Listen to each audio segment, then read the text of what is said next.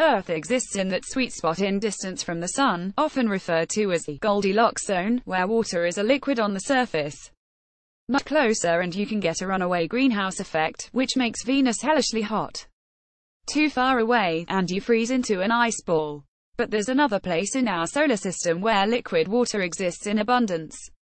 The icy moons of the outer planets have tidally heated oceans covered by thick sheets of solid ice. Minerals from deep-water hotspots may infuse those oceans with nutrients that life can exploit just beneath this frozen crust.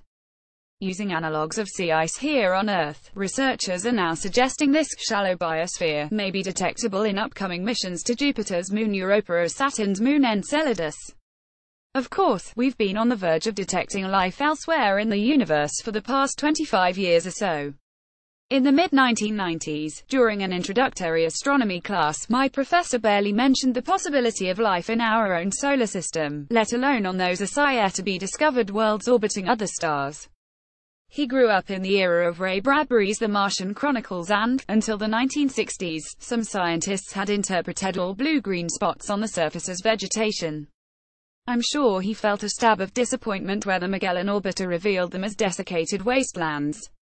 The Viking landers, sent in the 1970s, deployed simple life detection experiments that fizzled, a letdown that kept us from visiting the surface of Mars for nearly 20 years.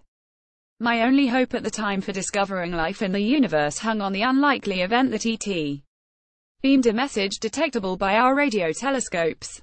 As a grad student, I'd usually downloaded the SETI at Home screensaver, what would now call an app, designed to help astronomers analyze radio telescope data for signs of artificial signals. Installed it on every PC in the University of Washington computer lab to help hasten the search. In the meantime, I read Carl Sagan's Contact over and over. It was about this time that David McKay and his colleagues found what they claimed were evidence for microbial fossils in the Martian meteorite ALH-84001.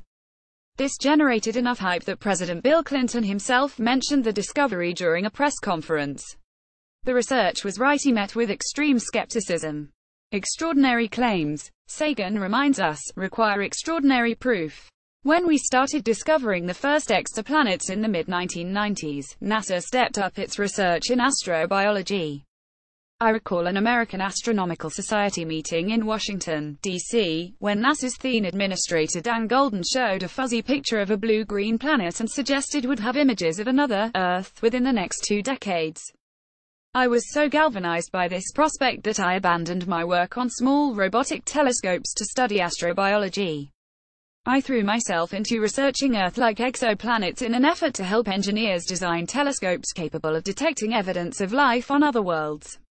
It's now been a few decades, and a telescope capable of imaging another Earth is still beyond NASA's budget horizon, but the prospects of finding life in our solar system have gotten much better. In the ensuing decades, the Cassini mission to Saturn passed near several of the outer planet's moons, detecting geysers spewing from the surface of icy Enceladus. Later, Hubble saw similar features on the surface of Europa. It seems these frozen oceans, once feared permanently hidden beneath dozens of miles of ice, are in contact with the surface. This, along with a study suggesting a biosphere could be interacting with these plumes, puts not only the detection of life but the novel idea of a sample return, just one mission lifetime away from completion. In February 2017, NASA advanced the Europa Clipper flyby concept into the next design phase. The primary mission includes onboard sampling of the plumes, but NASA is contemplating an instrument to collect samples in aerogel for return, similar to the Stardust mission that brought pieces of Comet Wild 2 back to Earth in 2006. Imagine being the first scientist to look for the signatures of life in a sample returned from what may be an alien biosphere.